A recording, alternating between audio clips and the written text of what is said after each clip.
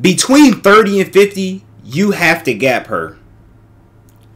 If you don't, it's over.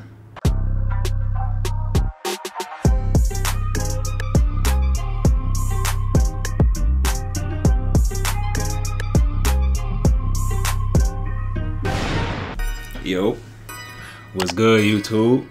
Hey man, y'all know why we here today. The one and only.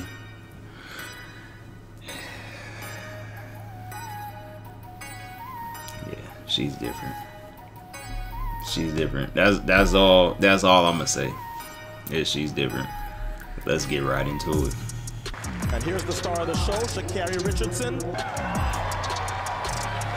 The time she ran the semi-final, only 3 women in history have ever run faster than under. Who should we look for at the Olympics for Team USA in the 100 meters? The answer is simple. It's SHA'CARRI Richardson. Let's get it right. Who's going to Tokyo? We're about to find out. Javion out. Here she comes. Here comes SHA'CARRI. Richardson's going to Tokyo. 10:87.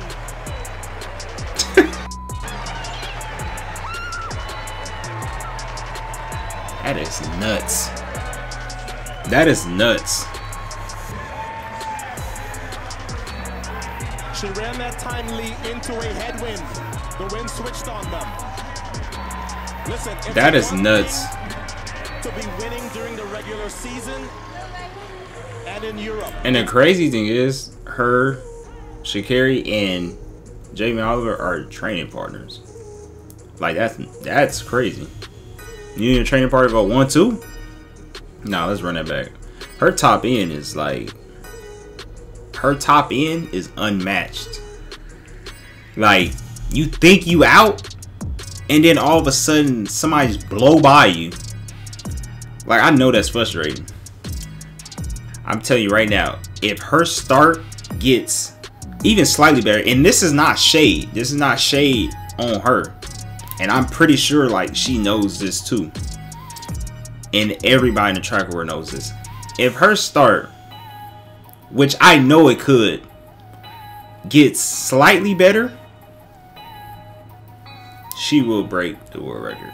She will break the world record. For sure, hands down. Like I believe that. Easy. And she'll break it easy.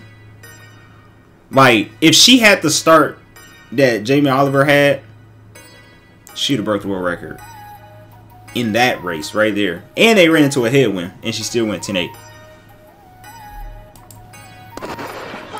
Like, look, she in the back, and then all of a sudden, just right here, she just started stepping.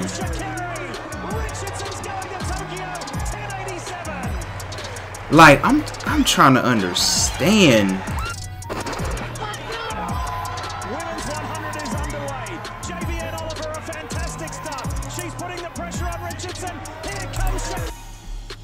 Right here.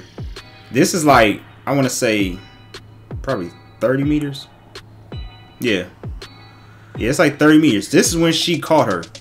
She caught her at the 70 mark. That's crazy.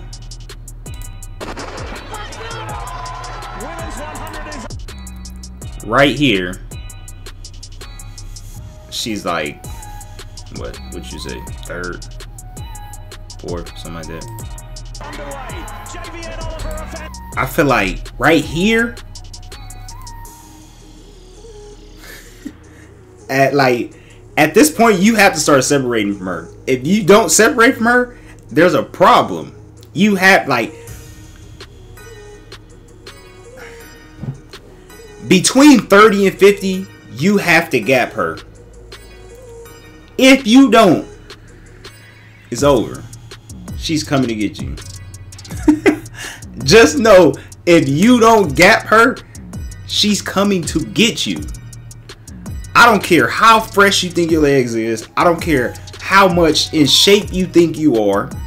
I don't care how mentally prepared you think you are. That goes out the window.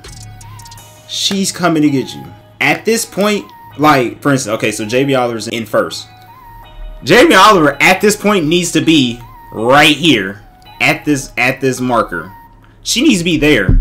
At that point, I feel like it'll probably been a little too far. But I'm never gonna count her out. But I'm saying that's the gap that you need to put between her. And it's gonna be hard to do that because that means you need to be running 6'7" as a woman. You need to be running 6'7" in the 60 to do that type of damage against her. Cause look at that. And her topside mechanic is nuts.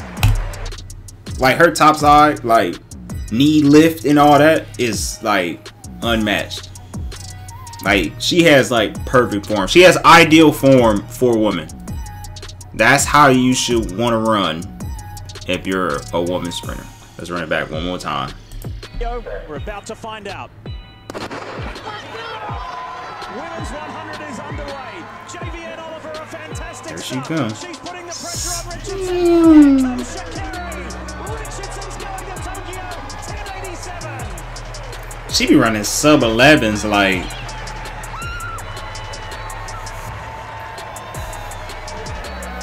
That's crazy. She ran that time lead That's into crazy. a headwind. The wind switched on them. Listen, it's That's wild, man. That's wild. winning during the regular season. She did that though. She did that, and she been running fast all season. Cause we was down in Florida in like April, and then if I'm not mistaken, I think she ran 10.7 in April. And that's crazy because starting off that early, like professionals, that's like, you know, early for us or whatever. But to start off that early running that fast and to be able to hold it and still was able to run faster at certain meets, like that's crazy, man. But nah, she deserved everything she got coming for her. But man, that was crazy though. But shout out my home girl Tiana Daniels, man. Shout out T. You know, she don't really get a lot of credit in the track world either, but you gotta give her respect.